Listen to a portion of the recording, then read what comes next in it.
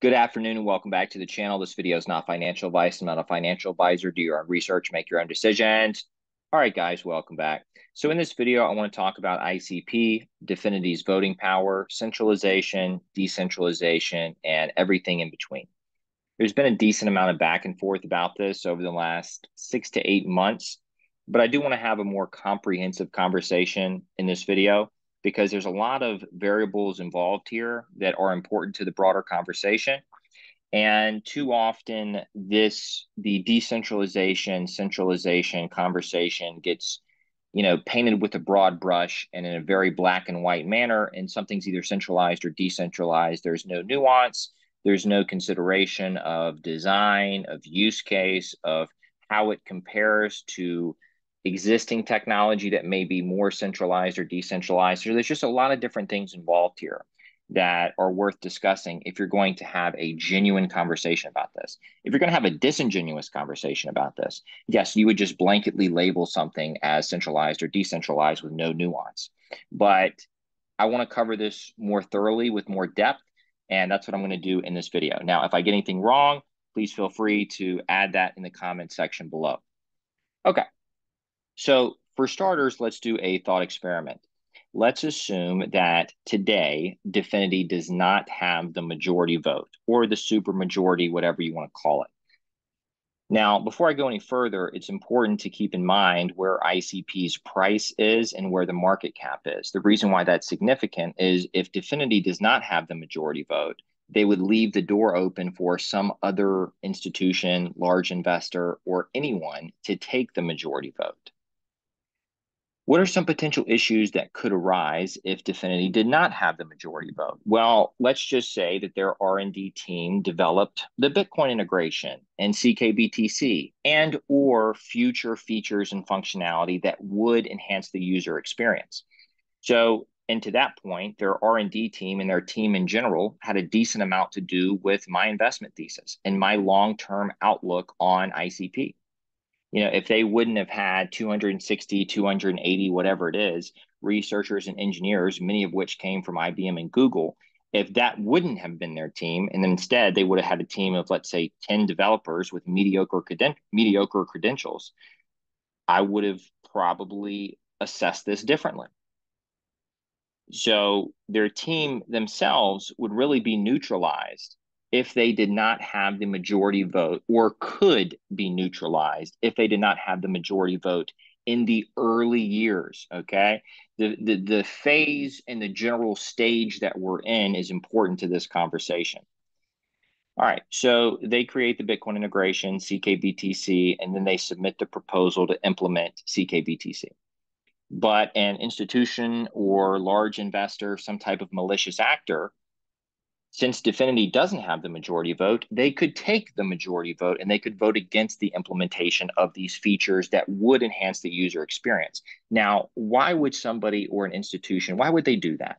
Well, let's just say that they are seed investors in 3 other networks that they view as competitors to ICP. And if they could stunt ICP's growth over time, it would be a huge net benefit to the different networks that they're invested in, because if those use cases, those applications, those users and developers aren't on ICP, they would realistically migrate to other networks and potentially the different networks that they were seed investors in. So that's a very realistic scenario. And if Dfinity did not have the majority vote right now, they would be leaving the door open to that happening. Now, whether or not it would or it wouldn't, I guess we don't know, because this is just a thought experiment. It's a hypothetical example. All I'm saying is that that would be a realistic risk that would be front and center if they did not have the majority vote right now. Now, this plays back into the conversation about where the price and the market cap is right now. Because let's just, speaking hypothetically, if an institution were to look at doing something like that, they would do a cost-benefit analysis and they would look at the risk-reward. Well, right now, it's going to be as cheap as it's probably ever going to be to take the majority vote on ICP, assuming Dfinity does not have it. 5, 6 years from now, so let's just fast forward. Let's just play this all the way through. 5, 6 years from now, let's say the ICP's price is much higher, the market cap is much higher, and if somebody were to look at what it would cost them to take the majority vote compared to how they could benefit from taking the majority vote. They say, yeah, the numbers don't make sense here. One, we don't even have the available capital to be able to take the majority vote. But even if we did, we don't see that there's enough benefit for us at this point in time, given how much we'd have to invest to take the majority vote. So the general stage that we're in and the price of ICP is very relevant to this conversation. All right. Oh, and also this could be just like a large tech company with endless amount of funds, and they could see ICP as competition, and they weigh the risk reward, and they decide that, yeah, it makes sense to take the majority vote. Over time, it's going to be a big net benefit to us for the different technologies that we have a vested interest in. So I've also seen some people discrediting ckbtc and the Bitcoin integration because Dfinity's voting power, and, essentially suggesting that, well, you can't really trust, ckbtc or the Bitcoin integration, or you can't feel that good about it because at any point in time, Dfinity can just decide to vote on whatever. They can just vote to change it or vote to do something else. Okay, well, you could use this exact same reasoning to almost never invest in a publicly traded company. Right? Because BlackRock and Vanguard have too much of a say on their corporate board and they could just decide to do whatever. It's like as if the people at Dfinity are just going to wake up one day and decide to self-sabotage their own network that they've been working on for the better part of a decade and that they have a long-term roadmap for. So this gets back into, people talking about all the things that could happen. Well, this example that I laid out to start, this is a realistic example that could happen. So yeah, you can sit here and talk all day. Well, Dfinity could just decide to vote to destroy everything. Yeah, that's entirely possible. You also have to look at incentives. Are there any incentives in the world for them to do that? And for the most part, that same general concept would apply to most of the other layer ones. So I think that if you look at where we are right now, in the early years, I don't see how you get around them having the majority voting power. If you want to see their long-term roadmap come to fruition. Now, over time, it would make sense why they could scale down their voting power, because once the numbers change, once the price of ICP changes, and once the total amount of capital it would require to get the majority vote, once that goes up significantly over time, assuming that happens, nothing's ever a sure thing, it would change the risk reward. It would change the dynamics involved here. And theoretically, it would lower the risk of somebody deciding to take the majority vote because it would cost them so much more to be able to do so. All right, so for the people who virtue signal about decentralization, I used to talk about this more than I do now, but I just have no interest in hearing people virtue signal about decentralization if they have no track record of being front and center on camera, on their channel, trying to inform as many people as possible as to what's going on here. Because the higher percentage of people who are informed in a general sense about all of this tech, what's going on with the implementation, what's going on with the new system, how this is the new system, the higher percentage of people that understand that, the more people who can advocate for policies that will benefit normal people. But as long as public awareness is as low as it is right now, there's little to no chance that normal people, there's enough of them, that public awareness is high enough for them to be able to organize to advocate for policies that are going to benefit normal people in general. So if you're going to virtue signal about decentralization, you're doing things out of sequence. The first step for you should be, I'm going to inform as many people as I possibly can what's going on here. So first, I'm going to do everything possible to raise public awareness.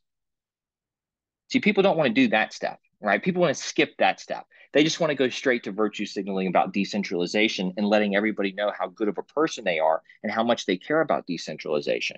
But they want to skip the first part of that, where they actually honestly, openly tell people what's really going on with all this technology so that they're actually informed, so they can have a realistic conversation about centralization, decentralization.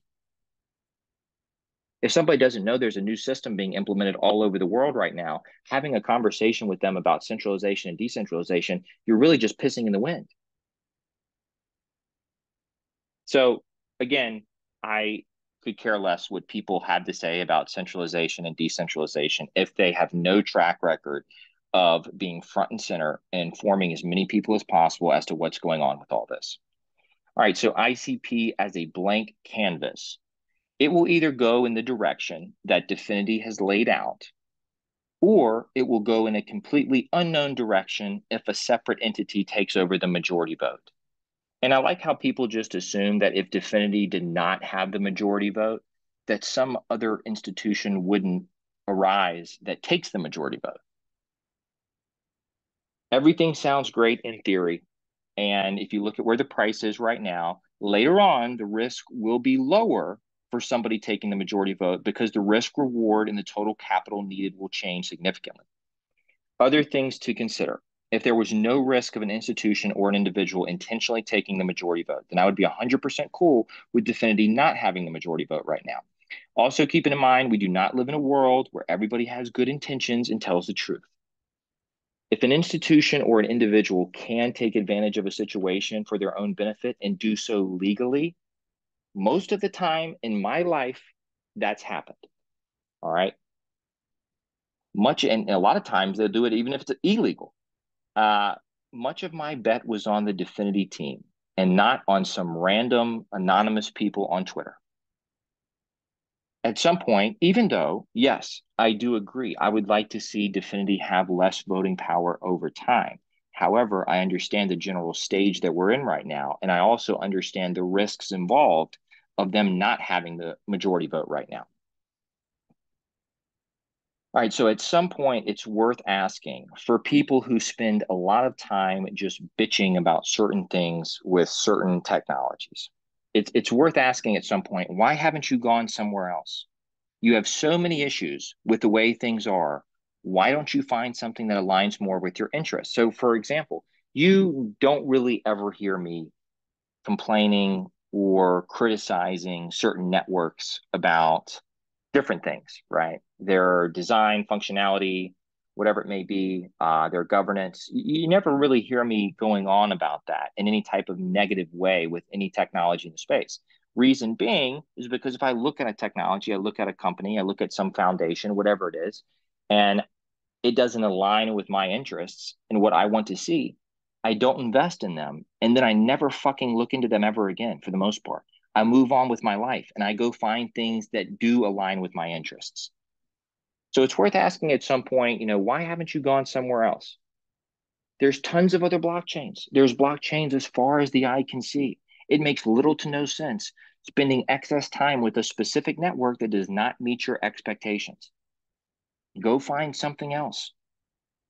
And the spectrum. And that's not for me to say that, like, if you have like a criticism or some type of, constructive feedback about something, that you should just not voice that and just go somewhere else. That's not the position that I'm taking. The position I'm taking is more so like, this is the way things are, and you've said your piece, and things are still going to be this way because of all the things that I went over in the first part of this video. And it is what it is. So like, if it doesn't align with your expectations or what you want to see, that's perfectly fine. But like, you going on and on and on and on about it every single day, every single week, it's like most people heard you the first time. And so at some point, you kind of have to assess whether or not certain individuals are trying to have certain conversations in bad faith. Okay. Reading people's intention is a very difficult thing. Sometimes it's more difficult than others, but I would start trying to be able to identify when you think someone is trying to have a conversation in bad faith.